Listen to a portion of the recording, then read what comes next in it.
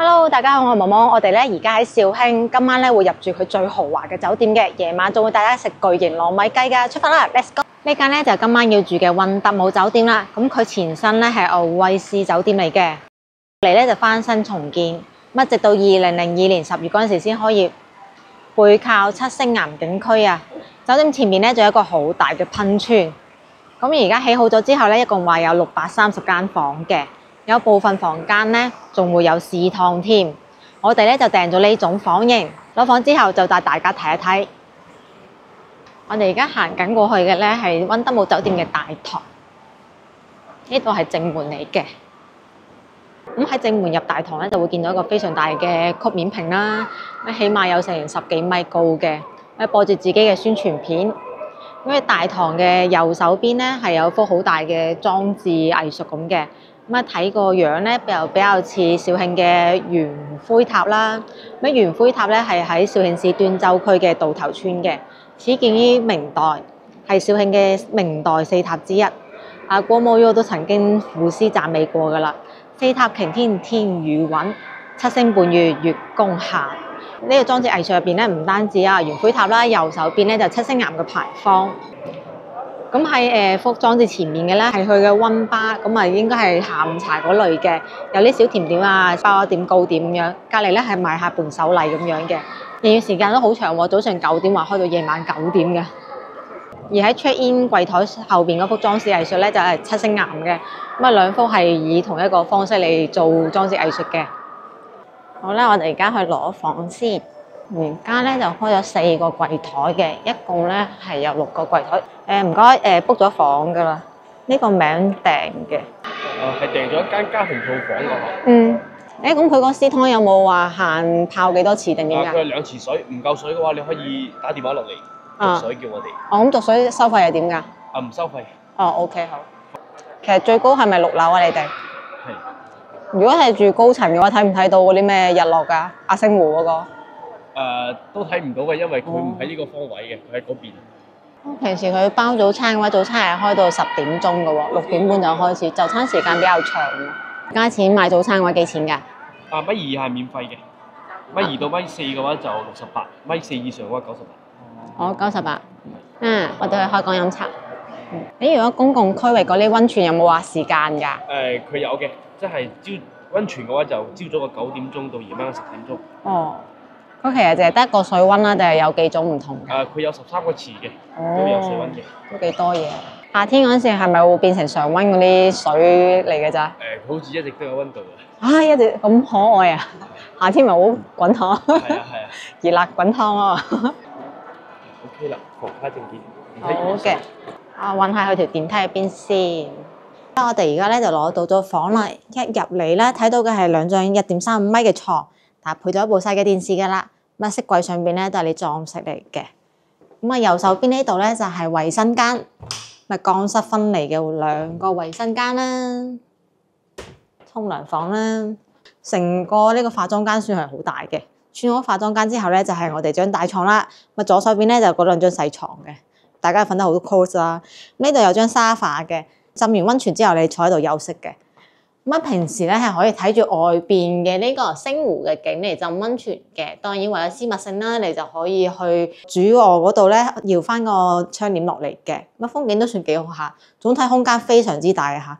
呢個温泉區咧就完全係室內封閉㗎啦，唔會凍親。既然一家人嚟，肯定會有人要做嘢嘅，所以佢係有辦公台嘅，亦都有辦公燈。離得距離比較遠嘅，佢瞓緊覺之餘咧，都唔會打擾到你做嘢。我配咗2台空氣清新機添。呢度咧全部房型都可以無限次泡嗰個公共温泉嘅，冇私湯温泉嘅房型咧就690蚊一晚，至於親子房咧就700幾蚊一晚，有私湯温泉又可以睇到七星巖湖景嘅咧就872蚊一晚。而我訂嘅呢個房型咧，係叫做泡池湖景家庭房嘅，可以入住4個人，一共咧係有3張床。而家價格咧大概1688蚊嘅，不過我係過年之前就訂㗎啦，所以就平好多。房價呢一都係按即時嘅，咁呢個係我暫時睇到嘅價格啫。如果假期週末咧都會有波動嘅。仲有提及一句啊，佢呢度雖然有 mini bar，但係唔係免費㗎，收費就睇個 menu 啦，上邊有詳盡介紹。我哋出去揾嘢食啦，拜拜，陣間見。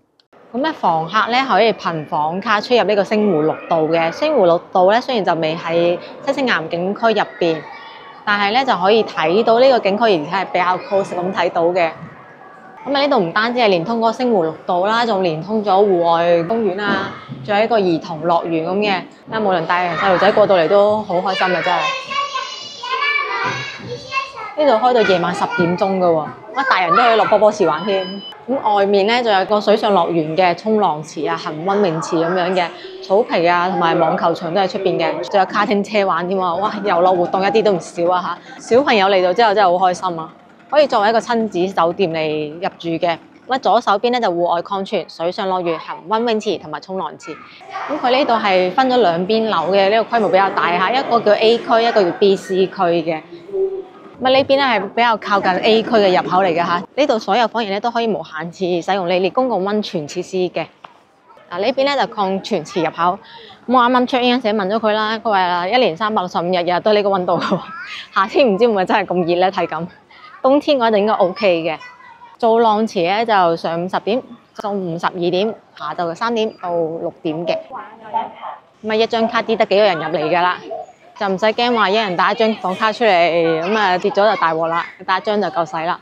咁啊仲有提供飲用水啊，亦都可以買椰青呢啲嘅設施，都算一應俱全嘅啦，唔係話好 hea 嗰種嚟嘅。呢個咧就規模大好多，好玩好多，而且比較市中心。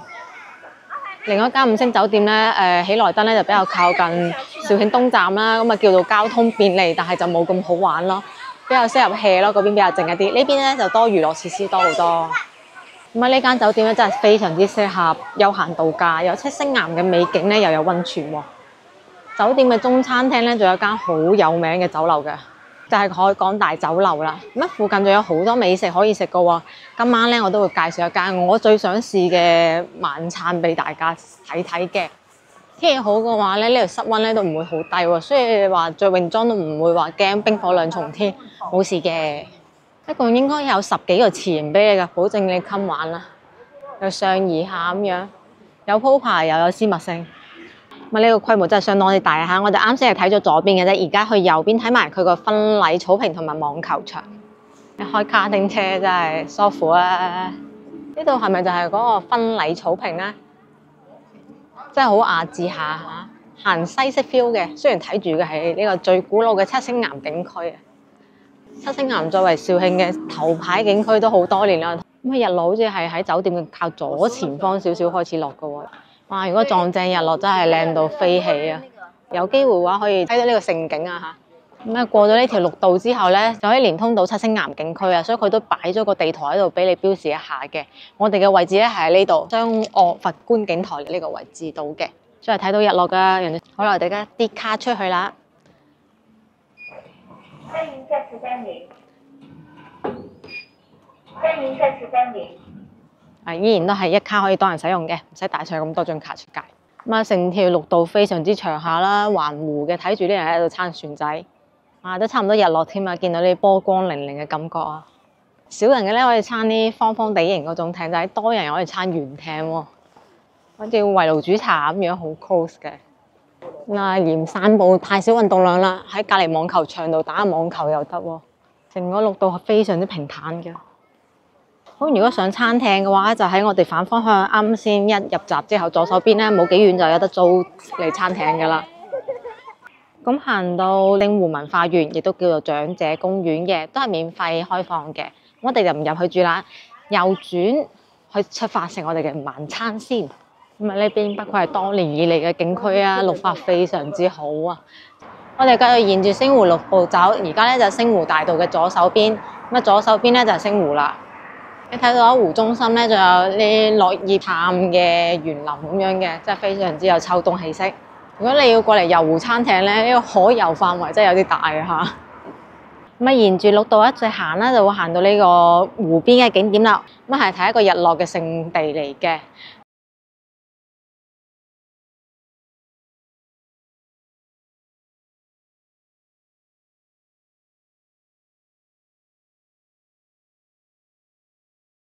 咁如果要睇到呢個盛景咧，就唔單止係要時間啱好啦，仲要需要月份啱好啊。咁我哋而家呢個月份咧就係個日落會比較偏左少少，唔到個嘴位置咯。但係臥佛個形態咧係好明顯嘅。咁啊，星湖隔離就係一條食街，咁啊呢度非常之多食肆嘅，停車場亦都好大啊。咁啊好多去完七星岩玩嘅人咧都會選擇呢度就餐嘅。咁我哋今晚嘅晚餐目的地都喺呢度入邊喎，真係大到正餐糖水咩都有啊！食肆雖多，編排得都是幾有條理喎。咁啊方方框框咁樣嘅，你估下我哋今晚會食邊間啊啦？估中冇獎，咁我哋而家過去開估啦。呢度咧係肇慶石牌里民俗街道啊，亦都叫做民宿街道，可能好多民宿喺呢度開嘅。民宿未見有啊，食肆倒是好多啊，榴蓮雞煲都有啊。咁作為老牌景區咧，咁啊呢方面就真係有啲老牌啦，都仲係堅持樓梯嘅，冇咩幾多緩坡嘅嚇。如果係腿嘅人方面要推車嗰啲咧，就會比較艱苦少少啦。啊，好有雅興喎！呢個清風醉月堅喺度演奏嘅喎。咁佢炒嘅菜式咧，都好似好家常菜啊嚇，牛雜煲、烤手魚、炒臘味。不過好似聽住小姐姐彈古箏咧，係有幾分詩意嘅。咁啊，唔單止有美麗嘅小姐姐，仲有美麗嘅風景啦。肇慶兩個大字配住咁多樓梯，我以為嚟咗重慶添啊！行到我都喘氣啦。兜兜轉轉，我嘅晚餐在哪裏？有現代版勁歌熱舞，亦都有古風版古箏彈唱啊嚇！一座山嘅食肆啊，總會有一間你啱心水啦吧？乜競爭咁大咧，就冇乜溢價嘅。我大概睇咗下咧，呢邊食肆價格都尚算公道範圍㗎。咁前面咧係絲江，就係練冰場為止啦。真係估唔到，揾下揾下食就揾到景區裏了。佢佈置咗好多適合影相嘅打卡位㗎，真係點樣影都好睇嘅。其實人真係唔算多。好啦，我哋要嘅晚餐目的地就喺樓梯下邊。當然我兜兜對轉咁樣行錯路啦，冇事啦，咁咪睇到咗靚風景嘅啫。我今晚晚餐要食嘅咧就係呢個糯米雞私房菜啊！哎呀，咁多人啦，好彩仲有張台仔，應該有位坐嘅。講緊坐下先，6點都未夠啊，坐滿咗咁多人啦。咁佢大台為主嘅喎，細台過嚟反而可能會問水啲啦。咁呢個叫得糯米雞私房菜最出名嘅咧，梗係糯米雞啦。呢個巨型糯米雞如果直接點嘅話咧，係228蚊嘅。我平時喺點評或者美團上面咧都有做團購嘅。咁如果團購價咧就只需要166蚊嘅啫。咁但係要留意好佢嗰啲不可用日期啊嚇。咁我哋咧就決定點單呢個啦。既然係招牌菜，梗係要試㗎啦。咁其實大菜嘅話，仲有呢個豬肋排啦、吊水話係有少少煎炸嘅成分嘅嚇。咁啊，仲有個黑叉燒啦，不過份量唔係好大嘅啫。梅菜扣都係，老豬肚都係。咁剩低咧都係啲農家菜為主啦，炸雲吞啊、白雲豬手呢啲嘅。咁糯米雞係最出名㗎啦。咁種類就唔算多嘅，但係都滿足到大家嘗試農家菜嘅心啦已經。咁茶位呢度3蚊個嘅，飯咧都係3蚊個嘅。而家都仲未日落雨啦，6點都未夠啊，就已經滿晒位㗎啦。咁啊，空緊呢幾張咧，其實訂咗嘅，但係呢個訂咧係年前就訂㗎啦，唔係話而家過緊節嗰陣時訂嘅。咁啊，而家咧係唔售訂嘅，只能人肉排隊唔漏台，未夠6點坐滿晒人啦嚇。呢啲係過年前訂㗎，所以人哋過年前訂又唔同啊。要煲幾耐㗎？要蒸14分鐘啊。14分鐘好，好，而家係07分。呢個巨型糯米雞就已經上咗啦，服務員咧就話要等14分鐘嘅，咁啊夠時間就可以開食㗎啦。團購價166蚊嘅巨型糯米雞啦，份量好大㗎，唉，非常之大啊！咁啊有湯有飯有雞，好豐盛啦。好，終於夠時間咧，咁啊等咗14分鐘。呢個咧就價值166蚊嘅巨型糯米雞，亦都叫做皇牌糯米雞嘅。咁佢上層嘅咧就係呢糯米飯啦，咁啊係煮到半熟咁樣擺落個鑊度再蒸嘅。下邊咧鋪咗層荷葉嘅，咁聞得到荷葉嗰啲香味啦。糯米飯上面咧仲有啲粟米啊、紅棗啊、蟲草花、枸杞、紅蘿蔔，啊反正好豐盛啊！乜最上面嗰啲雞肉咧，據說店家咧就話係用400日嗰啲走地雞嘅，咁啊全部都已經起片去骨㗎啦。雞架骨頭咧就用咗嚟煲下邊嗰個5指毛肚雞骨湯嘅。咁啊，梗係先食咗飯先啦，食完飯再飲啖靚湯。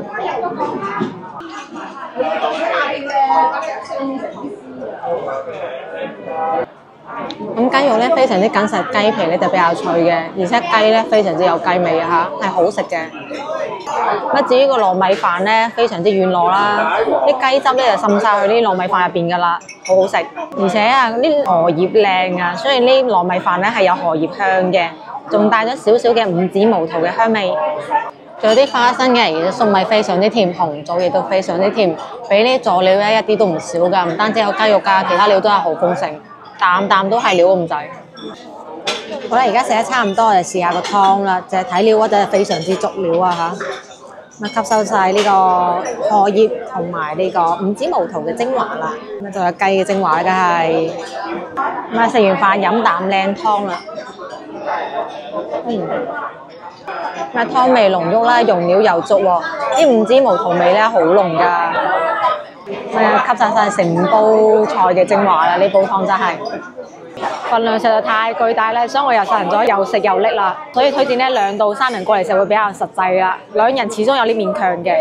其實我哋仲未完全食得完嗰陣時咧，就已經無敵多人坐住喺我哋隔離嗰度啦，咁我哋都唔好意思久坐啦，所以就咁走人啦。唔知係咪咧假期比較繁忙啊？佢係實行話唔派籌咁樣嘅，即係等啲人自己邊台差唔多完啦，就邊台去坐住等嗰種咯，所以食飯有少少壓迫感嘅。咁總的來說咧，味道係相當之 OK 嘅，份量都好大，用料都好足，而且咧雞咧就已經起片去骨㗎啦，無論老幼食起身咧都非常之方便嘅，咁所以好啱一家大細過嚟食㗎，確實係一樣唔錯可以試一下嘅選擇嘅。其實我點解會蕩失路咧？因為隔離彈琴嘅小姐姐實在太誘人啦，佢原來就喺彈琴嘅小姐姐對面嘅咋。即係就係青花醉月嘅對面啦，啊好熱鬧啊！咁我哋日頭睇完呢個民族街嘅美景咧，又睇下佢夜晚黑嘅燈光美景。無論日定夜都勁多人喺度打卡。唔怕我飲咗碗靚湯，而家超暖超熱啊！嘆下燒燒仔啱晒，間都係咁爆棚嘅，話又等，店又等，不如等間好食嘅。乜食嘢嘅話咧，就成日排隊多啫，但係逛嘅話咧，話騎樓街呢度好逛喎，我哋就即刻打的過嚟睇一睇啦。咁啊，既然騎樓街呢度身為佢舊陣時嘅商業中心咧，所以佢肯定就會處於呢個古城嘅入邊啦，所以咧成個城牆咧圍住咗呢條騎樓街嘅，咁啊可以連同埋個古城牆一齊遊覽一齊玩嘅喎。我覺得夜晚過嚟逛會舒服啲嘅。咁雖然喺路口牌坊嗰度咧就寫住話禁止駛入嘅，但係都莫名咁有啲車嘅喎，所以行起身都要注意一下。咁啊唔單止話開燈咁簡單，佈置幾隻空氣公仔就算嘅，佢簡直全天候喺度人造雪啊！真係俾你一個喺度過緊冬天嘅感覺啊！哇，係幾勁，成地下都係雪啊！啲細路仔玩得好開心啊！電線桿都堆滿晒一堆雪啦，真係夠過癮啊！而且唔知係過緊節嘅問題啊定點啊，全程勁歌熱舞啊！由粵語成餅帶咧碌到去周杰倫嘅成餅帶啊，好犀利！真係我見啲阿姨都聽到好 high 嘅，左右搖擺啦。咁啊講翻下交通先嚇又。咁啊，除咗嚟到咗肇慶之外咧，你係要通過咩交通方式嚟遊玩係最方便嘅咧？我建議咧就真係人多打的士啦，因為佢啲公交咧係15到25分鐘一班啊嚇，即係錯過咗嘅話，分分鐘要喺嗰度企成半個鐘㗎。咁啊已經唔好講話塞車時間啦，齋個等就已經有排受啦。所以咧就最好打個車啦，咁啊挺方便的。夜晚嘅騎樓街啊更加熱鬧啦。除咗啲打卡嘅場館之外咧，呢邊仲有好多食嘅，仲有好多嘢玩。人雖然睇上去多，但係絕對唔屬於話攞唔開腳嗰種嘅，都行得比較舒服。咁除咗街頭嘅呢個端州呢個字樣嘅牆面可以打卡之外咧，街中間咧呢度都有一個肇慶嘅字樣可以打卡嘅。咁肇慶嘅舊稱咧就係端州，咁本身騎樓街咧喺舊陣時咧就係肇慶嘅市中心嚟嘅，咁啊非常之繁榮嘅。所以呢度咧係有各種以前嘅比較重要嘅設施嘅，例如嗰種教堂啊、基督堂啊、政府都喺呢度嘅。哇！呢個肇慶立體聲電影院係真係堅電影院嚟㗎，每個夜晚都會播電影㗎。隔離仲搭配住一個月球喺度啊，有種幽深安靜嘅 feel 啊！真係擔凳仔霸頭位啦！播嘅電影咧都非常之 in 啊嚇！咁啊而家播緊嘅咧係消失的她，我唔知會有啲恐怖感啦。咁如果琴日播反貪風暴咧，應該冇咩恐怖啦，好精神啦。我哋食翻下啲小食，呢間多人啦，我哋就整翻個鮮肉鍋燴蛋撻12蚊嘅，用嘅係豬肉。咁啊雖然唔係話呢邊特產啦，但係好食嘅嘢咧就唔分話邊度產嘅。好似啱先我食咗個臭豆腐啊，有好多汁喎 ，juicy 喎。8塊。好，8塊，好。非常之脆啊！咁其實好大塊俾你嘅喎，12蚊嘅話都 OK 啊，可以分成4份，亦都可以分成8份嘅。肉雖然唔定多，但個餅真係烤得好脆啊！鋪面咧就好多係芝麻，真係非常之香啊！親自食下呢份要小食嚟掃街真係正，由頭掃到尾又冇咩八點喎 ，OK 喎。雖然食嘅唔係本土嘅特色小食，但係好食就得啦。咁而家嘅溫德姆咧就屬於暫時咧就係全肇慶最豪華嘅酒店啦。咁除咗有湖景房，梗係會有園景房噶啦。乜園景房睇嘅咧就係呢個水池花園啦。乜日頭可能會有少少平平無奇啦，不過夜晚嘅話都幾輝煌下嘅。起碼條水柱噴得勁高啊，就唔使話去七星岩牌坊嗰度睇音樂噴泉啦。有播歌㗎，不過就冇嗰度咁勁歌熱舞啫。規模比想象中大好多啊嚇，唔係得嗰幾支水柱啊，即係有大面積嘅噴，所以好多人都會喺度打卡留個念嘅。咁雖然溫德姆啦，乜都冇，但係呢間咧都尚算有啲睇頭嘅係。咁啊豪華嘅唔單止係裝修豪華啦，呢個佔地面積咧又真係夠晒豪華啦，成公里咁長啊！咁啊右側成半啊，都係呢個海港大酒樓嘅。咁啊今日食飽飽就暫時就冇辦法試到佢啦，揾日咧再試一試佢。咁夜晚唔單止開音樂噴泉啦，咁啊兩幅裝飾畫咧都有唔同嘅改變嘅。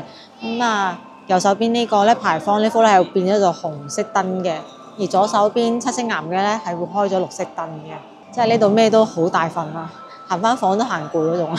你知道喎，我哋訂嘅家庭套房咧係80方嘅，咁啊唔好話計總統房啦，套房佢最大咧係去到150方嘅。而家我哋就翻咗嚟酒店啦，咁啊今日視頻到此為止啊！中意我視頻嘅話，關注我頻道，點個 like， 分享俾朋友仔，我哋下集見，拜拜。